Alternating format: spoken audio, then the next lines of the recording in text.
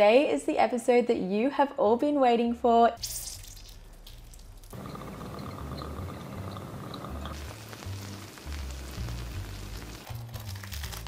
It is my garlic confit. We have a lot of garlic here today, and I'm going to show you how to confit it 3 different ways. You can do it slow cooked in the oven, slow cooked on the stove top, or we're just going to do it whole roasted with a little drizzle of olive oil, which works perfectly as well. When I say the word confit, your mind probably goes to duck confit, but confit is a French cooking method. It's a very traditional old cooking method, which just means to cook something slowly in fat. So we are cooking garlic very slowly at a low heat, around 120 to 150 degrees Celsius if using it in the oven, in lots of extra virgin olive oil, which is luxurious and will just flavor that garlic beautifully. And in return, the garlic will also flavor the olive oil. Confit is also a preservation method. So when we were cooking things confit style like duck, it just meant that that duck could be preserved for weeks on end. And it is the same with garlic, but there are a few little tips and tricks for when storing it so we do it safely, and I'm going to talk you through all of that as well. This is a lot of garlic, I know, and you're probably wondering, how do I have the time to peel it all? But I do have a quick way to peel garlic, and that's to break the cloves apart from the bulbs and to fully submerge it in boiling hot water for about 5 minutes, and then you'll see the magic that happens because that skin from the garlic clove is going to slide right off. But if you can't be bothered to peel the garlic, and I know there's some days I don't want to peel it as well, I'm going to show you the lazy girl's way to garlic confit, which is to just slice the top off the garlic bulb, drizzle it with some olive oil and slow roast it, and then we're going to squeeze all those cloves out, and it's going to give you the same texture and the same taste as garlic confit when it's slow cooked as a whole clove in that olive oil. So we've got all our garlic cloves, and I'm going to put them in a heat-proof bowl and pour boiling hot water over them. Let it sit for 5 minutes, and then that skin, as I said, will just really easily fall off the garlic clove. So we're just going to fully submerge it, and then we're going to leave it sit for about 5 minutes. And don't worry if the garlic gets a little bit soft from sitting in the boiling hot water, because we're slow cooking it anyway. It doesn't matter if it has a little bit of a head start cooking in this water here, but it doesn't change anything to do with the texture or how we cook it, so it's perfectly fine. The garlic has been sitting for 5 minutes, so we're ready to peel it. You could drain the water, but I just like to leave the garlic sitting in there because the ones that we get to later will have an even softer skin. So I've got pretty tough hands. I'm just going to pick it out. And you can cut off the core of the garlic as well, but I'm just going to firstly show you how easy that skin just peels off. Look at that. Like, how easy is that? So we do have a lot of garlic to get through. Probably will take me about, I'd say about 20 minutes to get through this, maybe 10. But I'm going to pull in my cameraman again because he's going to help me peel it all. So I do sometimes like to cut the core off the garlic. It's not the nicest thing to eat, and it also just makes it a little bit easier to peel. So get my sharp knife and just cut it off, and then you can just easily peel away. There we go. All of that garlic is peeled.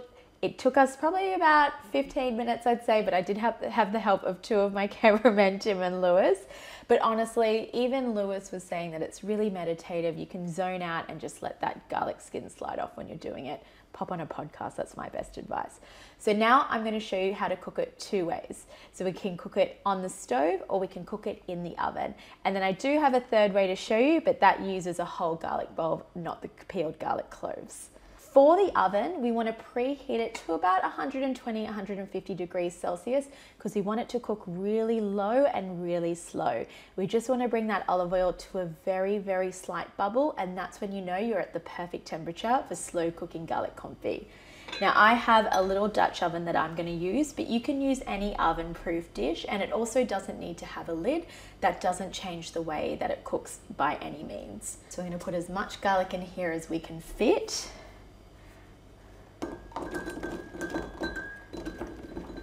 And And then all we have to do now is fully submerge it in olive oil. And you can even use flavored olive oils if you like a chili olive oil, but I like to use just a plain extra virgin olive oil because then the garlic actually flavors it with that beautiful garlic flavor. And you can add aromatics like lemon zest, peppercorns, or herbs like rosemary, thyme. That will just beautifully flavor it as well and give it a very soft, mild flavor in addition to that garlic taste. That is looking good. I'm just gonna poke those floating garlics at the top into the olive oil. And I am gonna flavor this with a little bit of rosemary because I've got some sitting on my counter bench. You really don't need a lot. These 2 little bits of rosemary will flavor it quite strongly. And just poke them into the oil as well. And then I do get a bit of salt. You don't have to do the salt. This just gives it a little bit of a salty taste. Pop the lid on, and in the oven it goes for about an hour to an hour and a half, depending on how slowly you want to cook it. Now I'm just using a regular pot that can go on your stove top. And again, we're going to cook this on a really low heat, so put it on the lowest burner, and it's just the exact same process. Garlic goes into the pot.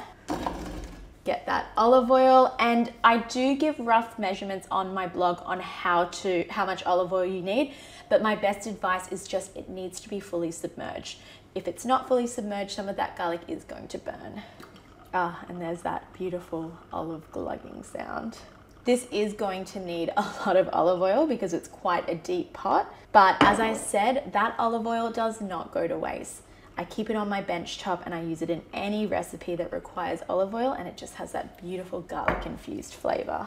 And I might actually use a little bit of lemon zest for this one just to mix it up, so I've got 2 different types of flavors of garlic confit. Now this is an old lemon I had in my fridge, but the zest is going to be beautiful in here. So I'm just using a vegetable peeler.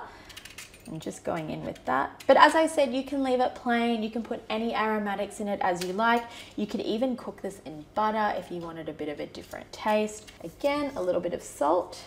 And this one goes on the stove, and I'd say for about an hour. You could increase the heat a little and cook it a little bit quicker. It's a little bit different to cooking it in the oven where that has to stay low and slow, but just keep an eye on it as it cooks. And once it's buttery and soft and melts away at the slightest touch, you know your garlic confit is ready. And that is option 2. All right, and now for option 3, which is my Lazy Girls garlic confit. So this one requires absolutely no peeling of garlic. You don't have to waste time. Well, I shouldn't say waste time because we love peeling our garlic in this house, but it is a quicker, much more time efficient method. So I'm using whole bulbs of garlic, and I'm gonna do about 3. Can never have too much garlic confit in this house, I say. And we just wanna cut the tip, so not the tip, we just wanna cut the top off the garlic bulb to slightly expose those garlic cloves. So I say about 3 centimeters down, using a sharp knife. Just so it looks exactly like this. And then you can put this in an oven-proof dish, but a much easier and simpler way is to just get a sheet of alfoil. And you want it big enough so it will fully cover the garlic cloves. And it is really important when cooking garlic this way to cover it, otherwise the top will dry out and burn. But we want it to be soft and caramelized, so covering it will create a bit of a barrier and some steam. And I'm just gonna place those on here. And then I do like to season them with salt, a bit of black pepper, and of course, you guessed it, olive oil, which I do have a little bit left. Use it quite liberally. Wrap it up, just into a little pocket. I just want to make sure it's all covered, and bake it for an hour at 200 degrees Celsius. So this one doesn't need to be slow cooked like the exposed garlic cloves. This can cook a little bit faster and a little bit of a higher temperature, but if you want to slow cook it, that's perfectly fine as well. And that is 3 ways to cook garlic confit. I'm going to cook them up now and I'm going to show you how they all came out looking. So this one's going to go on the stove. I'm gonna put it on a higher heat to start with, and then once we start to see that olive oil get a bit of a bubble to it, we're gonna turn the heat all the way down and then just leave it to slow cook for about 45 minutes to an hour on the stove. So this is my stovetop garlic confit, and as I said, it can be cooked a little bit quicker than when we're doing it in the oven. It doesn't really change the texture too much. It just caramelizes a little quicker, but it is still absolutely perfect. We've had it on that slow bubble for about 45 minutes, an hour, whereas the one in the oven can take up to 2 hours depending on how large your garlic batch is. So just a great way of testing it. Just gonna grab one garlic clove, give it a bit of a push. Oh, and that is beautifully soft, as you can see. It's got that buttery texture, so that's perfect. And I'm gonna take that one off the heat.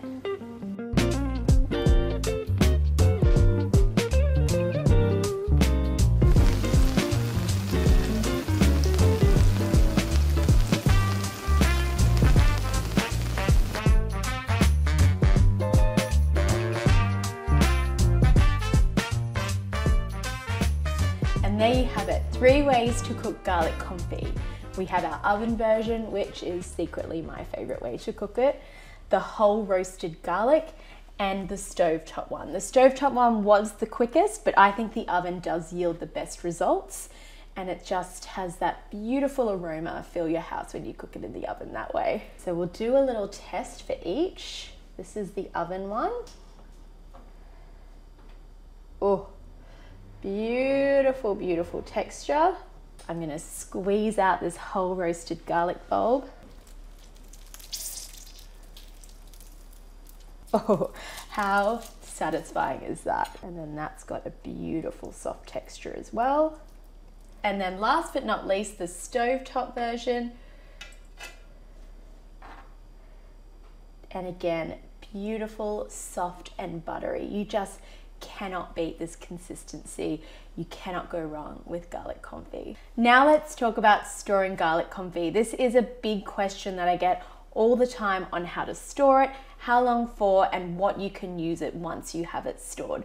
So there are a few ways that you can store it, but you do need to be a little bit careful when storing it because there is a little bit of health food safety risk when storing garlic confit. And my best advice is never let it sit at room temperature. Always keep it in the fridge and always keep it fully submerged in that olive oil. If you happen to use the garlic-infused olive oil that it was cooked in a little bit quicker than the garlic cloves, then just top it up with some extra virgin olive oil. So I have some jars that I'm going to store it in, and this is my oven one. So we're going to put that in here, and I've got a little serving spoon because those garlic confit cloves are so delicate, we don't want them to break by just tossing it in there like that. So I just like to get it like this and just carefully put them in. And then I'm just going to pour that oil in. And then we just pop that in the fridge and you have garlic confit to use in all of your cooking. Another way to store it is if we were to use those garlic confit cloves a lot quicker than we would happen to use the garlic confit infused olive oil, is I like to strain it to separate the two. So for example, if I'm making my garlic confit butter bread, which I know you all love, I only need the cloves. I don't use any of the oil in that bread. So I'm going to store the oil, keep it on my bench top, and then use it in any recipe that calls for olive oil. So it's really simple. Again, using a jar. Let's get a strainer and we're going to strain that oil in there. And I'm just going to separate the cloves from the oil.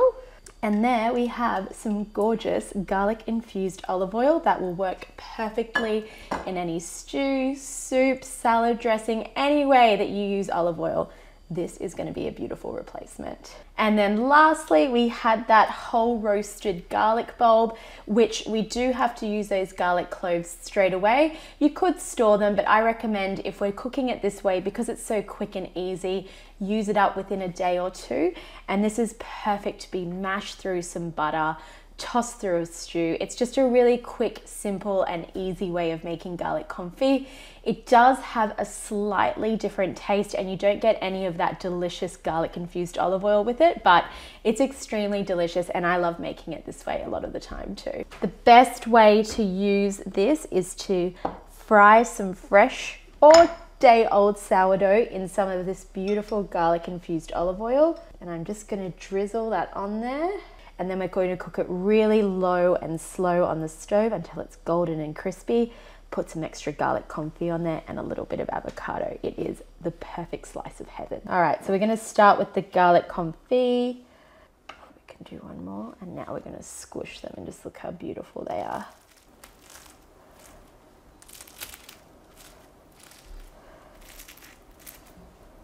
Now the avocado goes on. I'm just gonna season that with a little bit of pepper, a little bit of lemon juice, some chili flakes, and a little bit of smoked sea salt just for that different flavor. And then of course, it wouldn't be a piece of toast of mine without a little extra drizzle of olive oil, and especially garlic confit olive oil. And now we cut it in half. Beautiful garlic confit, so soft, buttery, has that velvet-like texture. You just cannot go wrong with this. And there are so many different ways you can cook it depending on your preference. My favorite way to serve it is on a piece of olive oil fried sourdough with some avocado, lemon juice, chili flakes, salt and pepper. And just look how good that is. But remember, there are so many ways that you can use garlic confit. I even have a category on my website, garlic confit, where it shows you all my different garlic confit recipes. So go check that out and use it in as many different ways as you can. And if you do have a new way of using it, please let me know in the comments. I'd love to hear what you do with garlic confit. If you liked this video, please subscribe and follow and let me know in the comments if you made it. I just absolutely love hearing when you make my recipes. And now I am going to enjoy a piece of garlic confit avocado toast. Thanks for watching.